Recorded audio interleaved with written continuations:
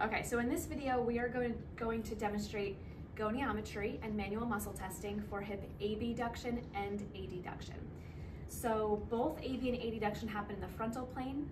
The end feel is firm for both. Normal value for abduction is 40 and adduction is 20. My pages are all wacky. The patient position is supine, and I'm gonna stand on a footstool next to the patient so that I can look down and read my goniometer by looking straight down at it and seeing all the bony landmarks. So the first thing I'm gonna do is I'm gonna palpate ASISs because those are used to line up the goniometer. All right, so you know those two hip bones that stick out in the front here? I need to touch those in order to line up my tool and measure you. Is that okay? So I'm gonna go ahead and measure, palpate ASIS. So I'm gonna come in a little higher, and I'm using my palms, my fingers are splayed out. I'm not being intimate or personal with my hand placement. So coming up, I'm on soft tissue. Now I'm hitting bone, so I wrap around to the front. Now I know, like, that's ASIS. So now I can start poking around with fingers because I know where I am. And it's okay for you to say, hey, can you do me a favor? Yep, put your index fingers right where my thumbs are. And so she's gonna maintain for me where her ASISs are. I'm gonna measure her right leg because I'm on the right side. So my fulcrum is gonna go directly over the right ASIS. And my stationary arm is going right over to the left ASIS. My moving arm starts here, and when she abducts, it's going in this direction, and when she adducts, it's going in this direction. So there's a red 0. I will probably read the red numbers. Okay, so now I'm gonna give her cues. Keep your fingers there. I'm gonna have you roll this leg up. And I want you to keep the kneecap and the toes pointed up to the ceiling while you slide this leg out toward me as far as you can without rolling that leg out to the side. Okay, let's see what you've got. See what you can do. Good. All right, so fulcrum over this ASIS, stationary arm to the contralateral ASIS, and then this comes down the midline of the anterior femur using the center of the patella as my mark. Good, come on back up. So that's 20 degrees of abduction. The other thing I want to point out, I don't want you to press this tool against the body. We don't want to press a tool against this area, nor do I want the back of your hand to be so close that it's grazing this area of the body.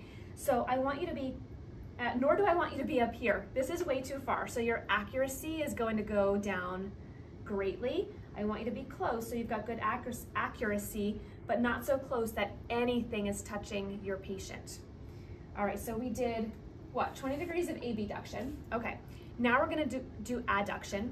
So what I could do, you can let go. I'm gonna have you scooch all the way to this side of the table.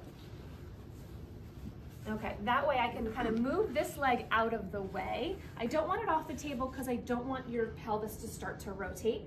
And now I'm gonna touch those bones again, okay? All right, good. Now I'm gonna have you put your fingers right there. And this time, you are going to, again, keep your kneecap and your toes pointed up to the ceiling, and you're gonna slide this right leg in toward the left one, as far as it'll go. And everything in terms of the goniometer is lined up the exact same way. Fulcrum over the ASIS of the test leg, stationary arm to the contralateral ASIS, and moving arm anterior midline of the femur using the center of the patella as your mark. Good, take a little break, and 20 degrees of adduction as well. All right, so now we're going to do MMT. We measured this leg. Okay, so let's start with abduction. So I'm gonna have you roll over onto your left side. Here, let me make this more comfortable for you. And I'm gonna have you, it's okay to have the patient scoot around in the bed. So I'm gonna have you actually come back closer to me, because you don't want to be leaning over the bed, over the table too much. I want you to bring your shoulders back, bring your trunk back here a little bit. Good. Okay, so abduction. Testing the right leg, so she's in left sideline. She can leave that bottom leg bent because it will probably help her to feel more stable, like she's not gonna roll over. And I kind of have my body against her so that she feels more confident that she's not gonna roll over the back side of this table. So I'm gonna have you straighten this leg out. Good, and what we want is we wanna see a straight line. So if someone is in hip flexion, I would bring their leg back. I would make sure they're in neutral. And I'm just gonna provide my stabilization here. And I would say, I want you to bring this leg up to the ceiling as high as it'll go. And stabilization is on the ipsilateral iliac crest. I'm gonna try to push you down. Don't let me do it. Stay strong. I am proximal to the knee. Stay strong. The distal femur. Stay strong, stay strong. Good, so that's the 4-5. Let's go into gravity eliminated. So I'm gonna have you roll over onto your back. Good. Sorry, I'm trying to make this comfortable for you. Okay, and then I would support the leg proximal to the knee, proximal to the ankle, and I would say, can you just roll this out, not roll, slide it out to the side for me, please. She's doing all that work. So full abduction, gravity eliminated. I should have said this on your side. If she went through her full range, that's a 3. If she went through more than half, but not all of it, 3 minus, some of it not even half, 2 plus.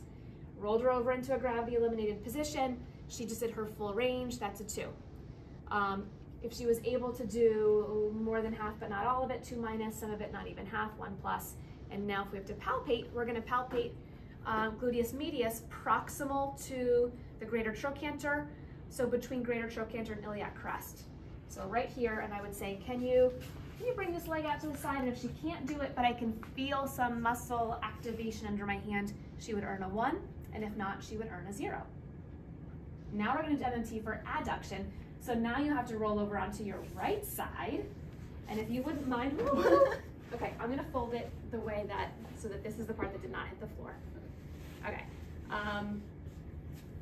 we'll talk about the various methods. Okay, I'm gonna come behind you. Okay, so in order to test MMT of hip adduction, I wonder if you're gonna be able to get into the position of the first one that I don't like. We'll find out. That's fine, yep. We need to get this top leg out of the way so that the right one can adduct against gravity. So there are 3 different methods that can be used to get this leg out of the way. The first one is placing the bottom of your foot up here on the table. Oh, you have a lot of range of motion. First of all, not everyone can get into this position, but I would not use this position because when she adducts, she's gonna push really hard with this foot to help her. So we don't want that. So come on out of that position. The second thing we could do is give her some pillows and have her rest her knee up there. That gets the leg out of the way. She will still push with this knee into the pillows, but not nearly as much as with the foot. So this is an acceptable method. And then I'll show the third method. All right, come on back down. I'm just gonna move these pillows out of the way. The third method is for the clinician to hold up that leg. So I'm going to, left leg, left hand, supports under the knee and down near the ankle. And I'm gonna hold this leg up. Good, I want you really on your side, there you go. And straighten this leg out for me. Good, and bring it back a little bit because it was in a little bit of hip flexion. All right, so now I'm gonna have you bring this right leg up toward me and stay strong, don't let me push you down, stay strong, stay strong. There's her 4 and her 5, good. Take a little break. Okay, roll over onto your back. So that was the 3, 4, and 5, the against gravity. Okay, and we're still on the right leg, so we can move this one out of the way a little bit. And I'm gonna support this leg because now we're going into gravity eliminated, and I would just say, can you bring this leg in toward the other one? So if she can do that, that's her 2. Of course, 2 minus or 1 plus, depending on if she does partial. And then if, in terms of differentiating between a 1 and a 0, we're not gonna palpate that on each other, but it would be the hip adductors proximally. So right up in this area. So you can feel that on yourself, easy to feel those tendons popping. And that's it.